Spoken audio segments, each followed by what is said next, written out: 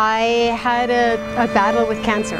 When I was coming out of it, I had this understanding of interconnection.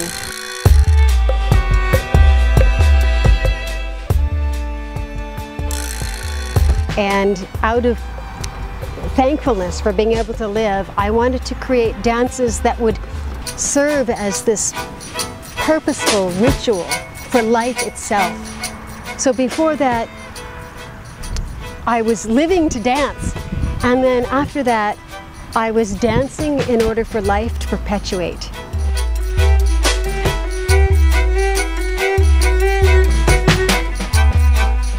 Native elders from many different tribes are recognizing that performance and art of all kinds is the way to change culture, to change the hearts of the people.